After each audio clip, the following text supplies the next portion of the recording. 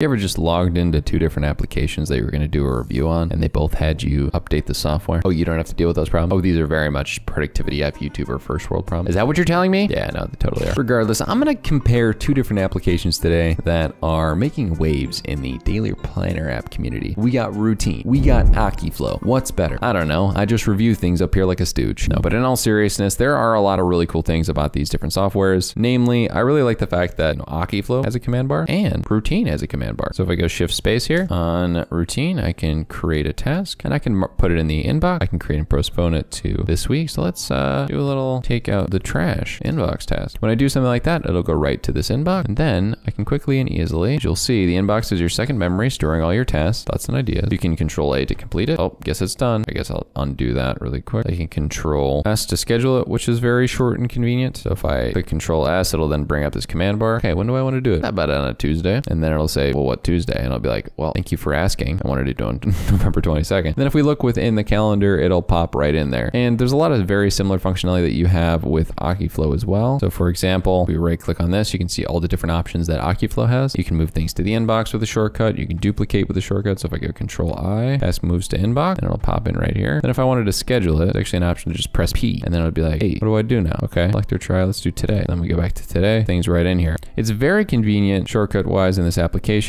I can even just press on this and then click O and it'll open up the link itself in Notion to this integration. Now I'll get into integrations in a second, but that just showcases to you the very quick functionality that exists within Akiflow. The label system is very nice. This whole sidebar here has a bunch of different organizational capabilities that you don't quite have within Routine yet, but what you do see when you go within a task like this is something a little bit different. So this is actually a nice markdown functionality that almost has a page view within the different items within Routine. So if you go within any of the items or tasks within here, yeah, you can do a little bit of description writing, which is very similar to a lot of things. You add labels, which is convenient, but you can't quite do this sort of markdown typing. So you'll see here, if I delete everything, it gives you some ideas, embed a photo, video, add subtasks. So that just is a quick template for it. But what this really has is if you do backslash, all these different options, some quick divider things, very similar to what you have in Notion, very baseline, but similar. And that's not something that you have within Akiflow, so that's something to point out. Now, also what Routine has, which is a little bit different, is a pages section, which kind of reminds me of what like OneNote used to be like on the left over here. And that's different. They're trying to do daily planner with note taking, which I find intriguing, which I'm like, what? They actually have a journal section over here where you're going to take notes, and their goal is not necessarily to have what like an Akiflow has, where it's more of a scheduling and task situation. So for example, if I press A, I can create slots. And what I do is like, say example, I want someone to set a meeting with me. I can copy this link and send it out in an email. And what that would do is it will allow me to have a person schedule a time with me. So let's see what happens when I actually click on this. It would allow the person to select a time with me in that date range. Now it's me. I don't have time available there. I'm busy, but you'll see it looks like Calendly and has this set up within here. And that's not something that Routine has. And to be fully honest, Routine is sort of in a beta state right now. So it doesn't have nearly as many integrations. If we go here to this section, we'll see that it does have Notion. It does have Zapier, and it does allow you to connect to the Google Workspace directory for context and whatnot. But Akiflow, on the other hand, a lot more stuff.